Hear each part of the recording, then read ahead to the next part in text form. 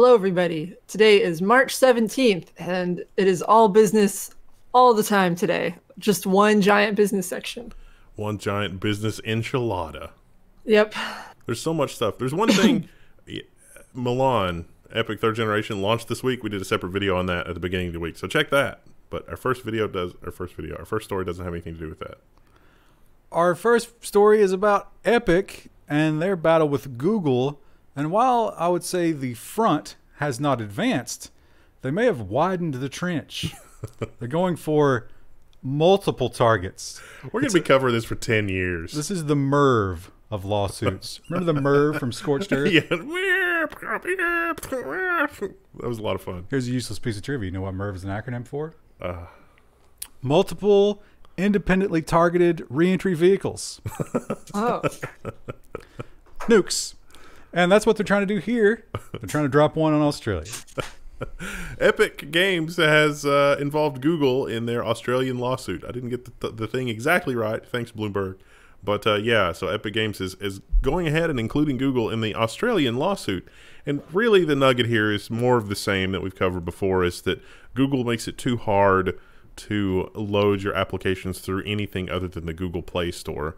There's a couple of interesting tidbits in the lawsuit here, which is that, you know, on Android you can sideload applications. It's just that Google has basically made it impossible to do that. And still the payment wouldn't qualify in that part. So yeah, it is almost exactly the same lawsuit that they have in the US and in the EU. So they're just adding more locations. And if you lose all of them but one, that keeps it going, right? It really does. It's a brilliant, if underhanded, tactic for the legal system. Chris, that dog is just losing it. She is losing it. Ruru. How does she, like, is she enjoying the new house? How's she reacted? She loves the house. She's super excited. She's had no accidents, which I was worried about, but she seems fine. She goes to the door. Now here's the she loves the yard. Here's the $1 million question, and it involves the yard. Are you now picking up all of her poop? Yes. Oh. Yes. So renting someone else's property, don't pick up poop.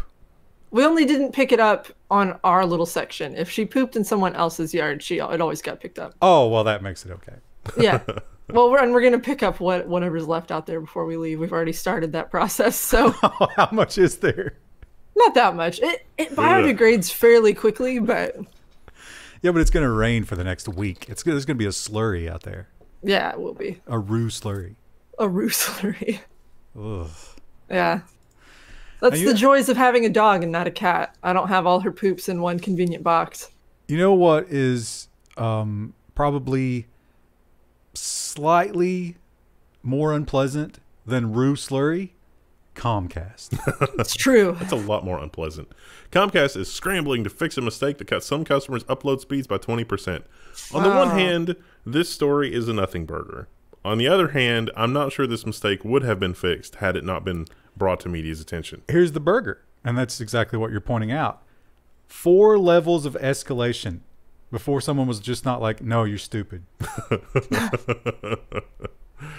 Oopsie. It is true that sounds like Comcast. It is true that ISPs will mess around with this. A lot of ISPs are trying to only give you the minimum upload necessary, not to, like, when your download and your upload ratio is so out of whack, you're using your upload a little bit to acknowledge all of the crap that you downloaded. So you have to have a little bit of upload, and ISPs are slowly trying to strangle more and more upload off of your stuff in the name of market segmentation. It's like, oh, you video conference a lot for work, you're gonna have to pay more. I think it was what, like 300 or 400 by 20? Yeah. Which is crazy. Yeah, it's really, really crappy. Of course, ours is just as bad. Yeah, it really is. Well, some of you out there are certainly the kind of hardware consumer who likes to look at your serial number. You might be looking for that silicon lottery. You might be trying to figure out where it came from, when it was manufactured. There's a lot of little details in those serial numbers. I can't buy this laptop. It came from the Uyghur concentration camp. And Apple is saying that is far too much information for the consumer to have.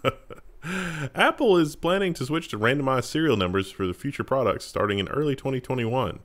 So, yeah, I can't think of any reason for this that is not a terrible reason.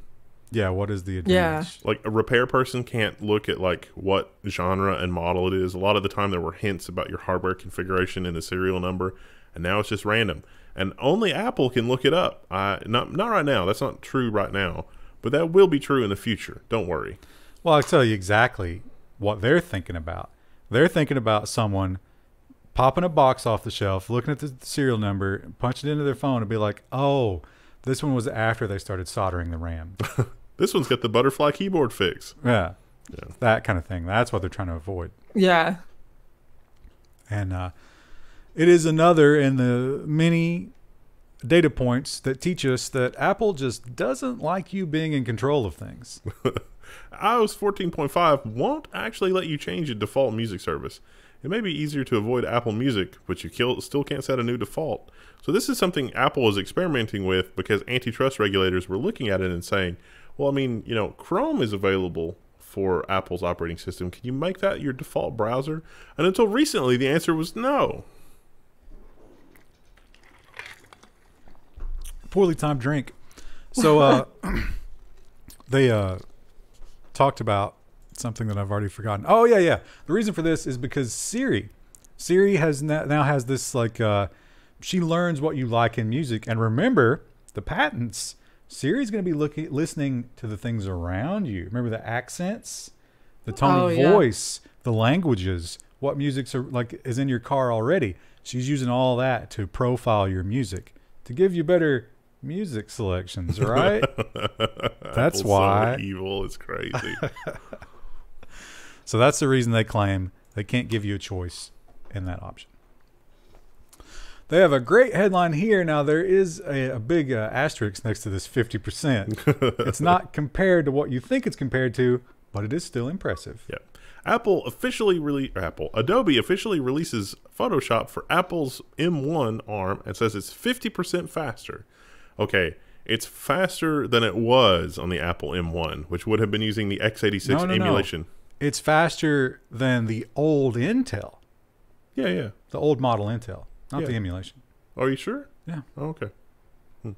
So it's faster than an old computer, the previous model. I mean, that's still pretty good, though, because Intel hasn't really changed a lot in their processes. And 50% is a huge number. Yeah. You got to give them that. ARM is legit, like, coming to take x86's lunch, because not only is it 50% faster, that's a fraction of the power usage. You lose several features, but they didn't seem all that huge to me. It was mostly like sharing type stuff. The M1 core can really, like a single core or two cores, you know, can really chew up the memory bandwidth, which is nice for this kind of operations. Google has decided to change one of their products, and well, they're just swapping it out. no one's sure why.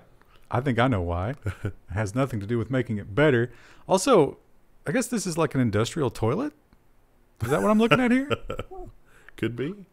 Yeah, but they've flushed some money down it. Do you see what they did there? Yeah. As well as the old Google Pay has also been. Yeah. The new Google Pay repeats all of the same mistakes of Google Allo for peer-to-peer uses, or just it's not really P2P, but okay.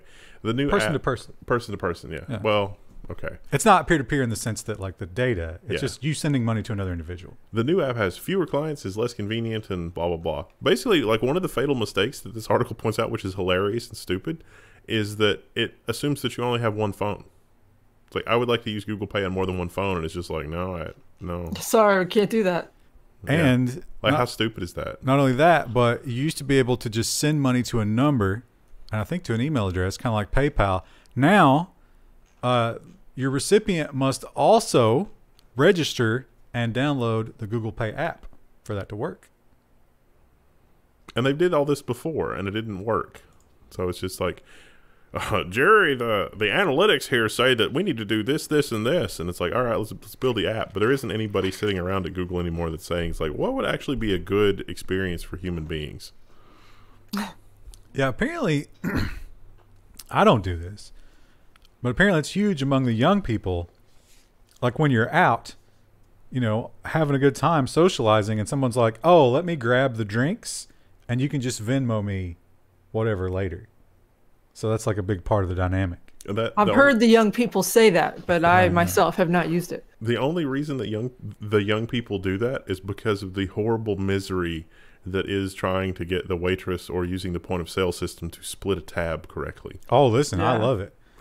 Start doing it in drive-thrus. Multiple orders in drive-thrus are not acceptable.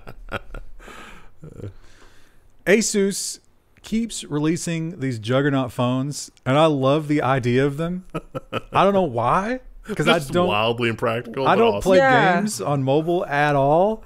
But this one even comes with a fan that you can install. It's amazing. Asus's ROG Phone 5. You should definitely check that out. So I did actually look at the benchmarks for this, and it is a juggernaut, but it's crazy that it's like a 65 watt hour battery in my phone. So it's going to last forever. You know, we got to run that fan. Yeah. Well, so if you want to play mobile games, I mean, that's your phone, but it's also a pretty good phone as far as phones go. It was interesting because the marketing guy, he was like, this is never going to break through because you're not in the carriers. The carriers don't carry your phone in the U.S. at least. And he said what he thought would have to happen would have to be an esports phone league pop up. Oh yeah. And these guys would have to sponsor that and use the phones as the hardware. But what do you think that could catch on? Yeah, I definitely think it could. I think it might for a game like Fortnite. I mean, Fortnite's not like the big game anymore, but almost everyone I knew played that on mobile. I've always thought for a long time the convergence that was coming was that you would have a reasonably powerful phone that you could dock.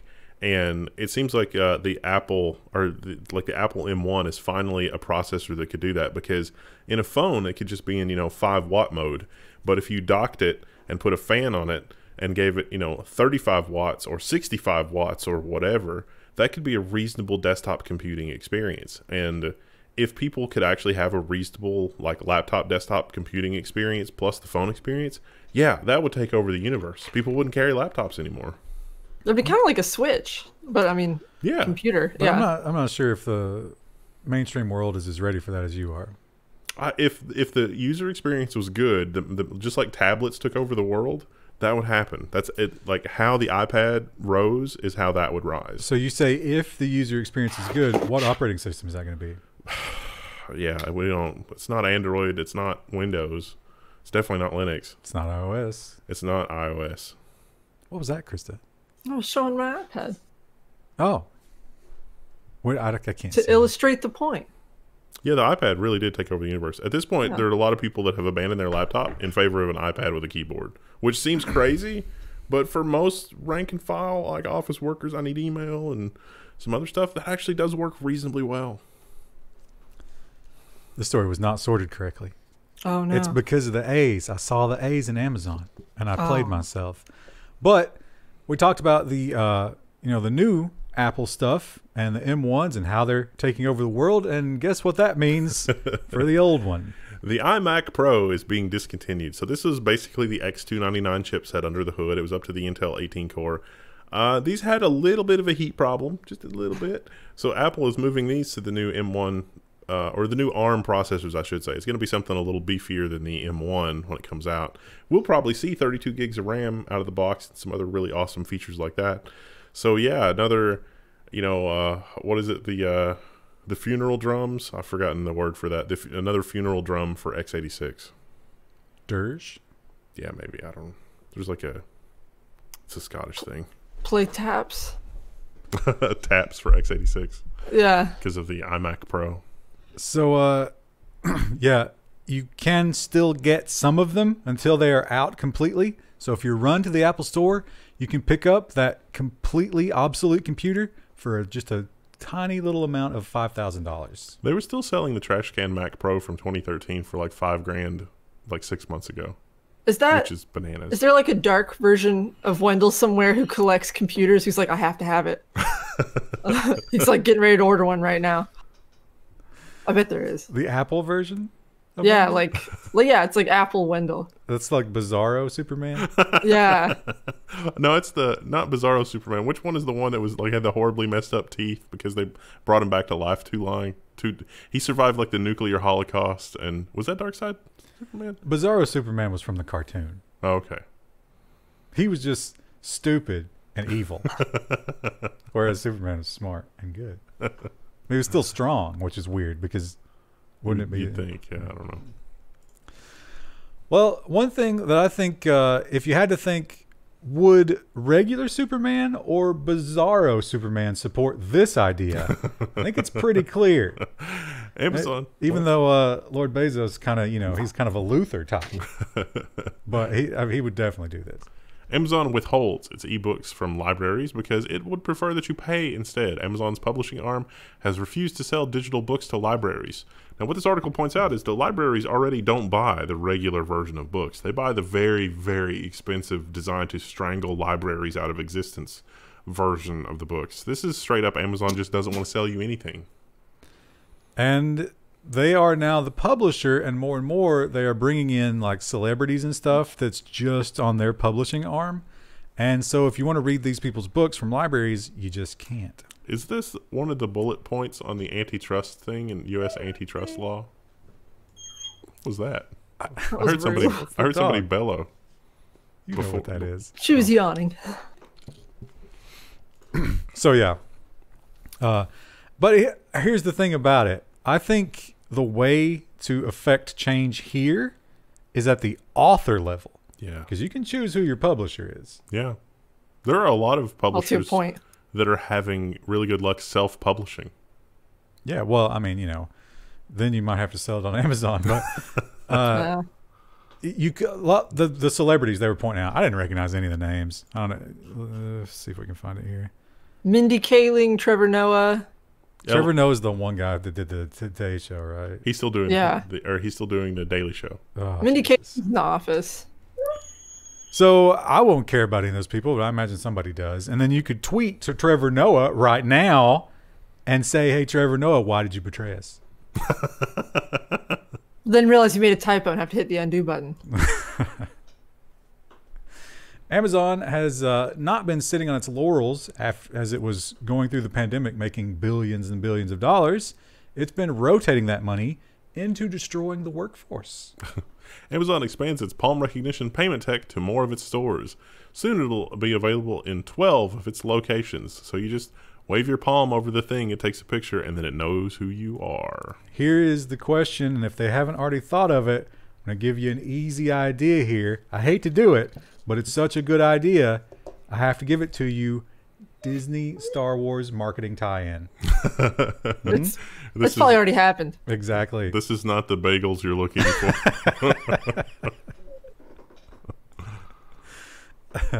Uber and Lyft do not get along. They've sued each other several times, and they've said bad things about each other's software and drivers. But when a situation is so bad that it brings two opposite sides together, you know it's a problem. Lyft and Uber create a shared database of drivers banned for assault. The program will be open to other transportation and delivery companies as well. It will surely never be used for abuse or trolling. Or based on, I don't know, political beliefs? What if they found out you were at a certain place in January? He had a fish bumper sticker. I do cut those people off. It's terrifying that they had to make a list at all. I think that was, we knew that was coming, right? Yeah. When they announced Uber, if you thought it through at all, you were like, oh. It's like, a new opportunity for predators. Yeah. But Tesla is another company that's not been sitting back and waiting. They are looking to get involved. And this one, I guess this is the whole, never let a crisis go to waste, right? Yeah. But unlike the government, I don't know if we can argue against this one. I think it actually will improve things. Tesla is plugging a secret mega battery into the Texas grid because the Texas grid still ain't right 2 weeks later. The utility scale battery is located outside of Houston and will connect to the same grid that messed up in February. I think they mentioned if you were to measure in the heat of summer, Bloomberg's not going to let us read the whole article, but if you were to measure in the heat of the Texas summer, this thing could keep 22,000 homes going. Do we have the story? Is this the next story the one about Samsung? Samsung and their fab still working on coming to Texas? We don't have that story at all. Oh, okay. Samsung is still I was thinking about that when I read this story. because I'd read that story earlier in the week. But Samsung is still thinking about bringing their fab to Texas. And Texas, it's not in the news, but I guarantee if there's, Kyle Wiggers or one of you guys that actually do a good job. No, we did it last week, didn't we? That's the Biden thing. Yeah, but the part that I'm talking about is like one of the things that I'm sure that they're talking about is the grid is so terrible in Texas. I don't think there've been any stories about that part of it. This would go a long way to helping that. I don't think it's the grid, it's the business model.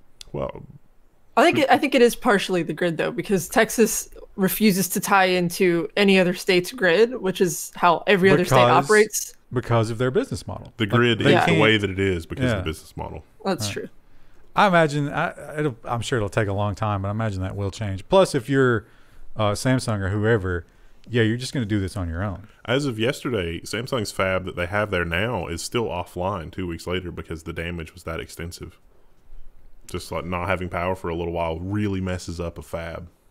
It messes up everything. The modern world. I don't think it was just for a little while too. A lot of people were out for like a week at least. Yeah. Well, Mr. Musk might be killing it in terms of municipal energy, but when it comes to his car company, every single day brings another competitor. We have the Honda that's going to be level 3. He ain't got no level 3. And now we have this. Automotive startup Canoo debuts a snub-nosed electric pickup. And there's a picture here, and you have to look at the picture. It's so cute. But I found myself fascinated by, like, are the trees at an angle? Did they change the angle of the photo? Is this truck going downhill? They look pretty straight. Is that a solar panel on top of it? I don't know what that is. Might be an bike rack. It looks pretty beefy for a bike rack. Yeah. So this thing is really powerful. I think it's like, 600 horsepower and 550 pound-feet of torque. It has a frunk. And 200-mile range, which is pretty good. 1 or 2 motor as well. But set to go into production 2023. That's actually not that far away. But it still has plenty of time to become a, what's the name of that company? Nicola? Yeah. Oh, sorry. GM is going to swoop in and be like, hey, we need that. Do what, Krista? The name, Canoo. There's already a mode of transport named a Canoo. Yeah, but they spelled it C-A-N-O-O. That is just peak startup company. You think somebody's going to buy one and just drive it right into a lake? It's like, what? I thought it was amphibious.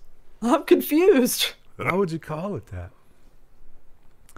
Bitcoin, did you look at the price today? No, I didn't. I think it hit another record, right? Did it? Over the week? Let's look. Yeah, it exploded. Wow. It's definitely in the high 50s right now, I think. 57. There you go. Wow. And that drags in the big players. They see those numbers and they think, oh, we have to get in. We hate it, but there's money to be made.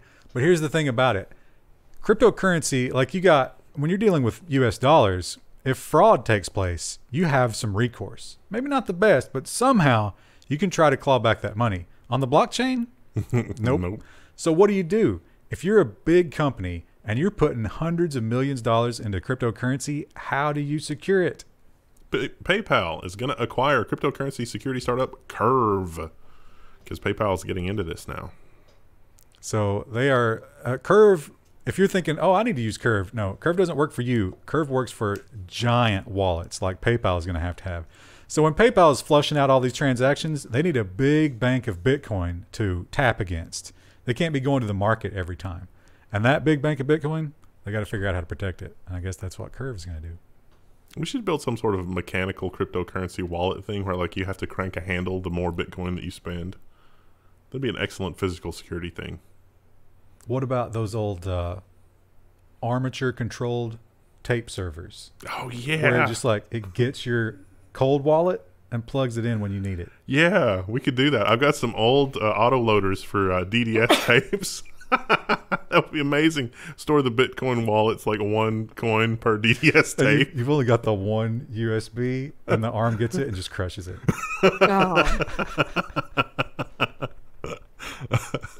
Oops. Well, Krista, you have officially given up on your dreams. By buying that house, you will never be a van lifer. I will never be a van lifer. No. Unless, there's a horrible collapse and then, everyone has to be nomadic. I don't know. She could design a really amazing T-shirt that we sell a million of, and then have the vacation RV. The vacation RV, yeah, Hint, that would hint. be an option. Well, yeah, I guess if you wanted to go that way, and if you do, there is some good news because there's now an option that you've never had before. Well, actually not now, but soon. Trademark. Very soon. SpaceX plans Starlink broadband for trucks, ships, and planes. So it did say cars, and Elon Musk was like, "Cars? That's crazy. What are you talking about? Apparently it's only too for big. cars." Yeah. So, but he sees this as being used for RVs, and he said it's going to be the same electronics as the regular, or the same innards, I guess, as the regular one, except maybe some auto pointing stuff to automatically point it the right way. But he also said that the multi-array setup, you're not going to outrun it. Yeah. Especially not an RV. I mean, how fast you driving an RV? Not fast enough. So that's going to be a cool thing. That is expensive to run $100 a month and something that you might drive every other month. I mean, some people are buying $500,000 RVs. So RVs are very be pretty pricey if you've ever looked at those prices. The RV market is weird because like one company manufactures kind of a base RV and then another company goes and buys it and pimps it. And then they sell that to you. just like a house. I guess there's some. There's a lot of comparisons there, aren't there? Yeah. Well, I'll wait till after we do the story, but I've learned another trick in looking at online reviews, and I've been looking at a lot of online reviews to get stuff fixed after the ice storm, and I've noticed this. UK businesses caught buying 5-star Google reviews. What's the secret? The secret is if they use the first name of the business owner in the review, they got that from when they were hired. And that's something they do to make it more personal. But like images on Amazon, it actually is a red flag. Mm. Yeah. It is kind of weird when they mention someone by name. It's like, did the owner like talk to you about your issue? Why are you talking about them? Yeah, apparently that is very common for the fake reviewers. I'm not sure why. I guess they're trying to just think of something to say, right? Because it's fake. You got to try to say something. So watch out for that. Just trying to pad that word count. Yeah, probably. It's probably that simple. I hired Bob's Repair. He did the needful. Thank you. Robert did an excellent job. He uses his full name. The movie companies are not having a good time. Things are bad for them, but they continue to innovate in the most important ways. They're definitely focusing on the problem here. MGM's iconic roaring movie icon has been replaced by an all-CG logo. You can go watch this. This was big news in Ad Age, and a lot of other ad agencies are like all looking at stuff and whatever. I think they got the existential dread in the lion, but it's just not doing it for me. Still a little uncanny valley. What? It's like when he turns his head, there's just some sort of like weird thing, like a weird fade between two angles that it doesn't feel quite right. But here's the thing, and whoever reported this was CNET. They didn't point this out, and I feel like this is a huge oversight if you're the reporter for this story. A company that's bleeding money, hemorrhaging money, what you would say, spent how much on a CG lion? Listen, that ad agency contract money was in place before the global situation, and it had to be spent on something. I suppose the CG guys are not making any movies right now, are they? But you know who is making movies and making a lot of money doing it, they've definitely adapted, is the evil empire of Disney. Disney Plus tops 100 million subscribers worldwide, eclipsing pretty much everybody's estimates of their success, including mine. This is impressive given the very high cost and relatively low value that Disney Plus brings you. I mean, I kind of get it if you got kids, because you can just turn your kids loose with it and then you don't have to deal with your children, but most downloaded TV show in 2020, do you know what it was? Mandalorian. Mandalorian. They got the #1 show.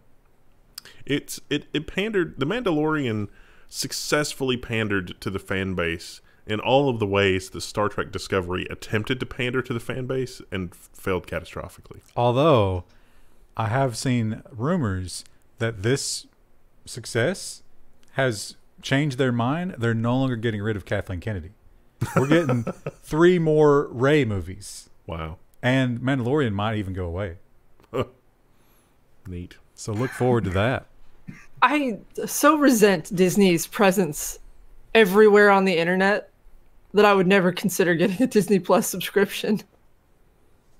Yeah. Because it's all everyone talks about is like The Mandalorian, or did you watch this other thing that Disney released? And I'm like, no, I didn't. Don't forget all those authors that they bought the rights to all the Star Wars books. You know, when Disney took over, they still haven't paid the authors. How well they retconned all that. No, like, this isn't real. You're not allowed to sell your book, and also we're not paying you the royalties we owe you. But how about this, Krista? Think about this, because you didn't consider this. Once sports come roaring back, the starved people are going to explode onto ESPN Plus, and that's just going to be more money for them. I would like to see, reality show bounty hunting in space on ESPN 8. Yeah. Although, who are you looking for in space? I don't know. I mean, Isn't it always Matt Damon? That's always the plot. Well, we will talk about some moon colonies later on. Actually, it's probably not in this episode, right? oh, that was. I can't remember if that was nonsense or not. Yeah, well, so here's a headline that kind of sounds like nonsense, but it's real. It's a feature on Stadia that people like. Yeah. Stadia lets you play people's screenshots, and it feels kind of like the future. So I saw this headline, and I was skeptical, and I read the article, and I was like, I don't see it. So I sought more information out about this and played with it a little bit, and it is actually kind of fun. Save states. Now, I will say in 1996, we were swapping Nesticle save states. Yeah, it's Remember like that? It's like you got all the stuff in Final Fantasy 2. You got both of the ninja swords. It's like, yeah, all right. Here's my save state. That's the only time I've ever gotten to Mike Tyson. So it's not new, but it is very impressive that they're doing it with modern games. Yeah, And you can sort of like tweet a screenshot, and then I, as a Stadia user, can just click and enter your screenshot. Start playing the game. that is one of the most annoying things in modern games like Cyberpunk or even like The Witcher. Or like you start the game and it's like a 10-minute ordeal to deal with all of the those nonsense. splash screens. Yeah, but this was just like click, good to go. And Yeah. that's not a Stadia thing. Like we can have that quality of life without Stadia. Yeah. I mean, Stadia, that whatever file that they're moving around could just be stored. Yeah. This is an interesting story. In Sweden, apparently, you can get so rural, even with decent-sized towns, that there are no stores. Now, I think what's going on here, Krista, this is what you were talking about a couple of weeks ago. I think this is sort of like a company town. Yeah. And Oh, so yeah. everybody here is here for the same reason, and the company kind of runs this, which makes it a little more dystopian, but still pretty Yeah. cool. Shops return to rural Sweden, but are now staff-free. So it's a shop. You walk in, you buy what you need, you pay for it, and it's just you. Look how happy this guy is. I Looks mean, like that- he just got out of bed. That sounds kind of nice, in all honesty.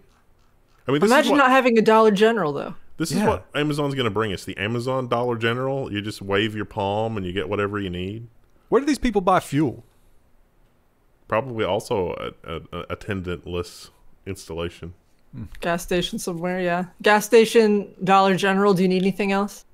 I mean, there was one time that I stopped at the BP that's on the way back to where we grew up, and there was no one in there. Like, I went in to get some stuff because I wanted, a snack, and I paid for my gas at the pump, and then I went inside, and there was nobody there for like 10 minutes, and then they finally came out, and they were like, oh, sorry, I was in the bathroom. I can't tell you how many times I've done that at the Dollar General. Yeah, that Because happens a lot. They max 2.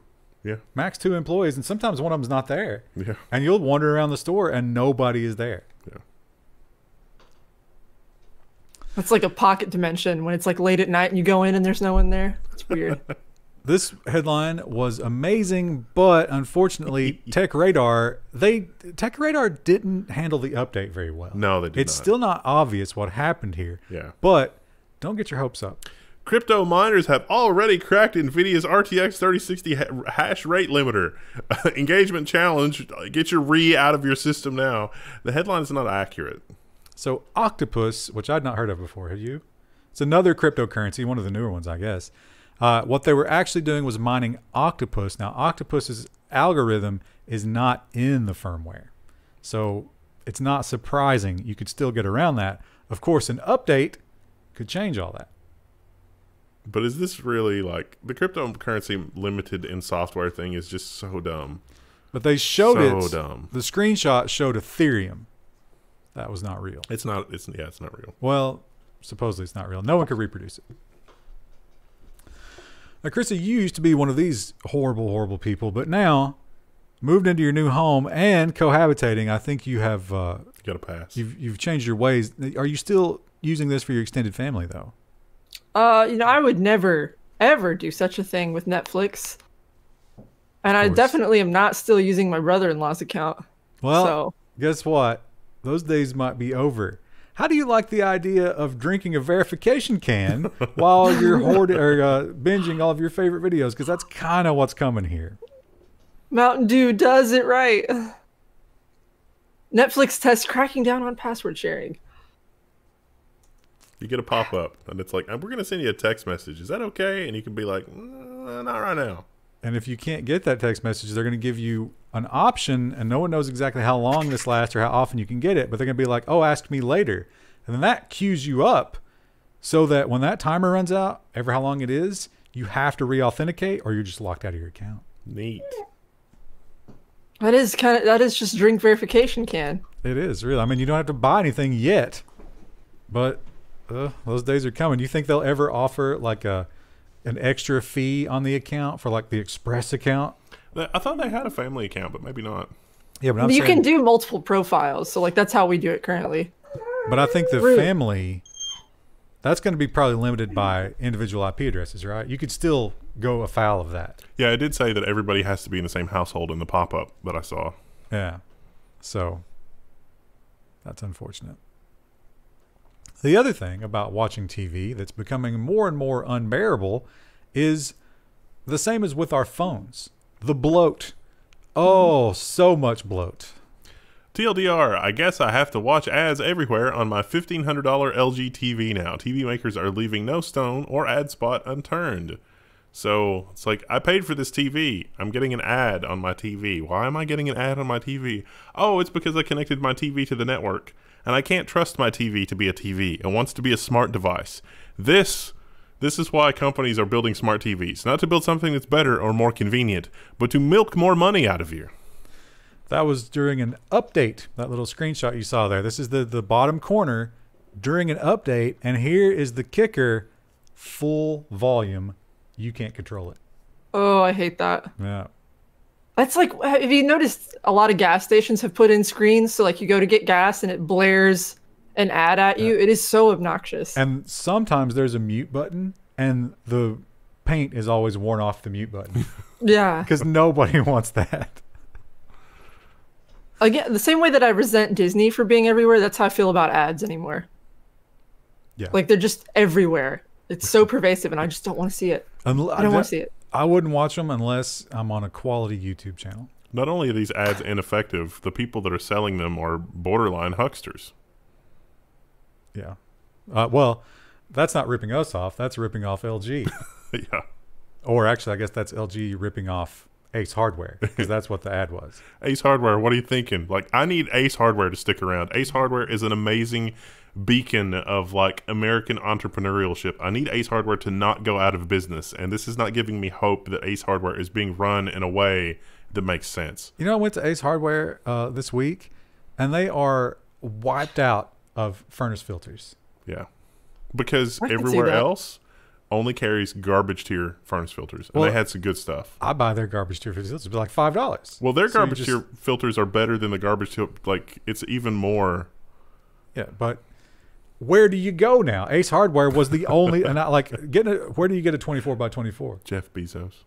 I can get this at Lowe's. You have to buy like 20 at a time. Now the ones from Lowe's are a little bit of a trap. They've got a couple that are way overpriced, and then they've got a couple that are just, you might as well just not use a filter. I've not might as well just put a cotton cloth in your furnace. Yeah. I've not always found the sizes I want at Lowe's.